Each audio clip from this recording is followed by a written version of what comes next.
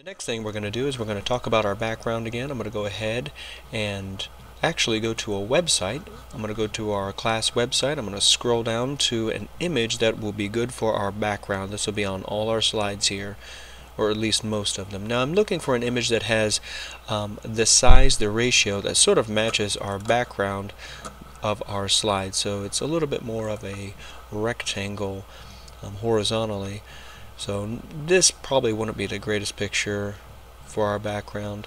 Pictures like these probably would be. So I'm going to go ahead and click on this one, open up this picture. Now I'm going to right click.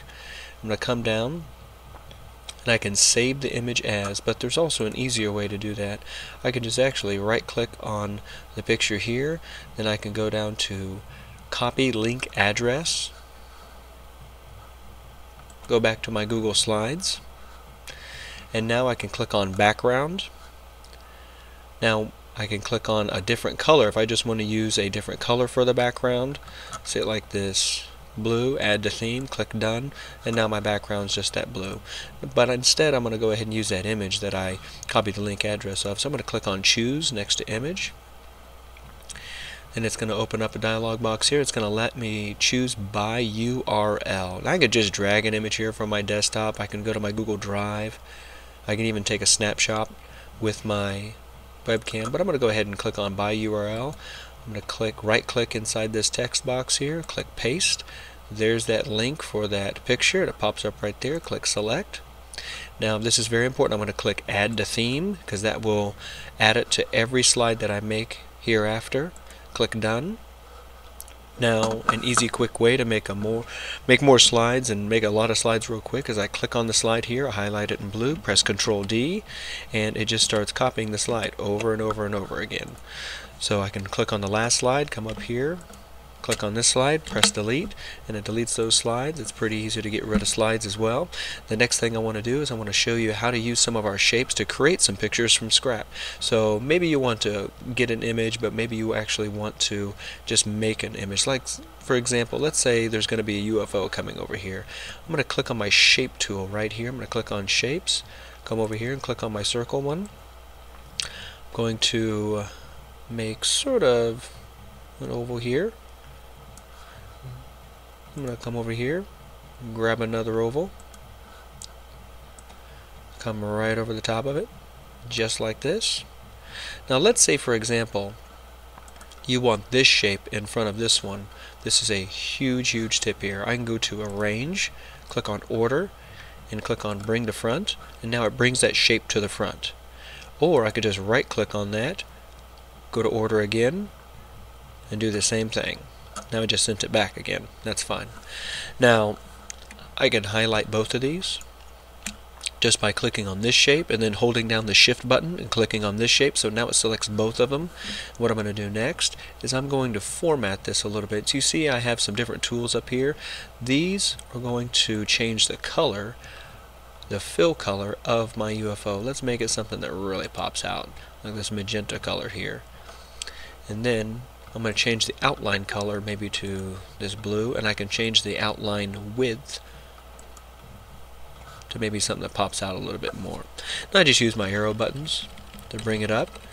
I can also resize it.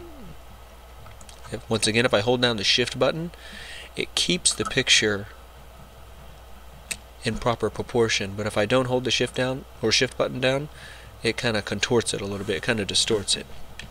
So it's just kind of up to you. You can also use this little note up here to rotate it if you want to. Maybe I will rotate this just a little bit.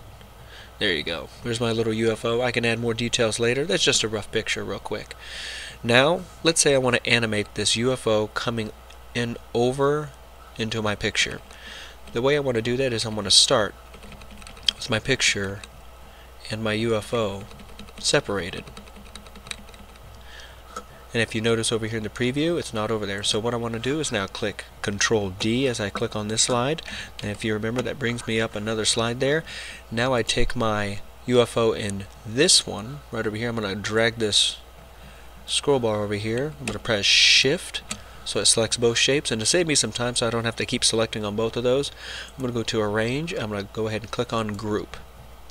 Now it makes my little UFO just one shape. So if I click off of it and click back on it, it clicks on both, it actually selects both those. So now I bring it over, and if you look over in your preview window over here, your little slide window is the little preview. I'm going to bring it over just a little bit. Now I press Control D again, make another slide. Just use my arrow button to bring it over a little bit more. Make another slide. Bring it over a little bit more.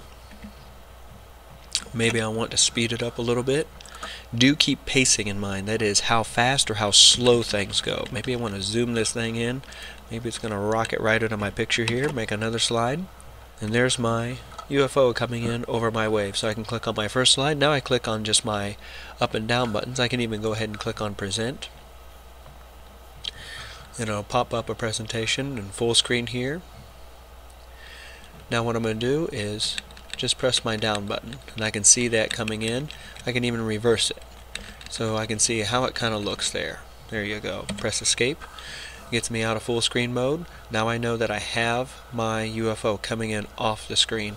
Now let's say I want to do something like a laser shooting out of this UFO. I come up here to my line tool. So we were talking about our shape tool. You can add text to it. There's my text box. I can add another image. We'll talk about that later.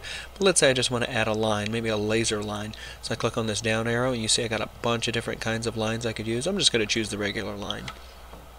Now I'm going to have a laser shooting out of my UFO here. I'm just going to drag this line down.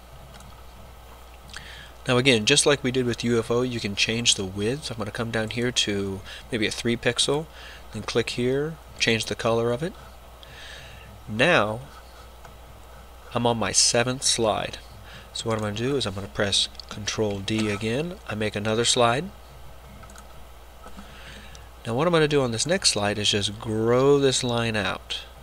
There you go. Just like that. Come over here, press Control D, make another slide. So I'm already up to slide 9. Click on my line, grow it out a little longer. Now I want the pacing of this laser to shoot really fast. So you notice how much it moves. Make another slide. How much it grows really quick.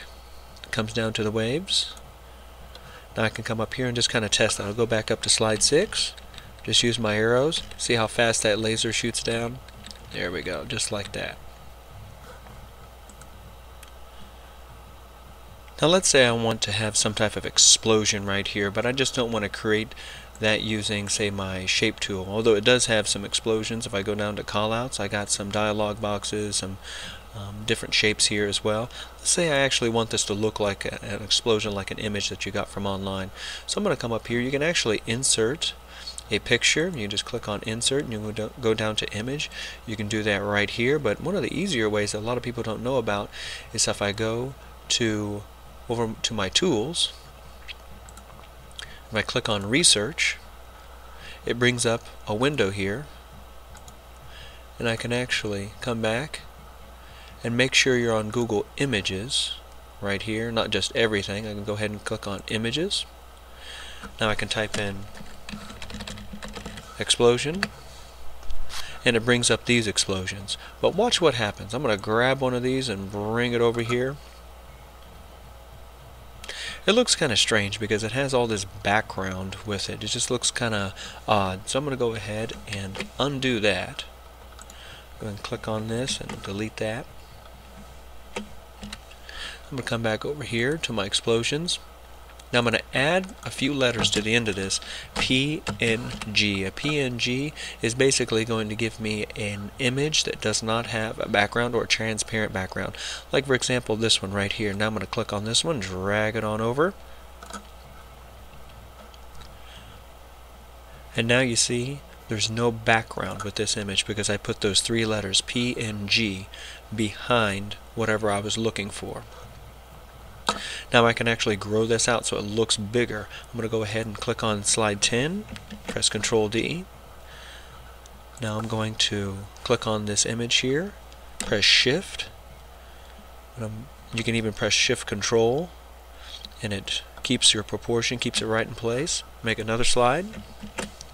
So on slide 12 now, click on this picture again, Shift Control, makes it bigger. Let's do one more slide. Click on it just one more time. Let's make this one really big. There we go. So it's this UFO attacking these boats. It's kind of odd, but it works. Come back here. I'm going to close my research window. Now I just click down using my arrow button. And you see how that explosion grows. In the next tutorial, I'm going to show you a couple more advanced tools and how to publish this to the web as a live working animation.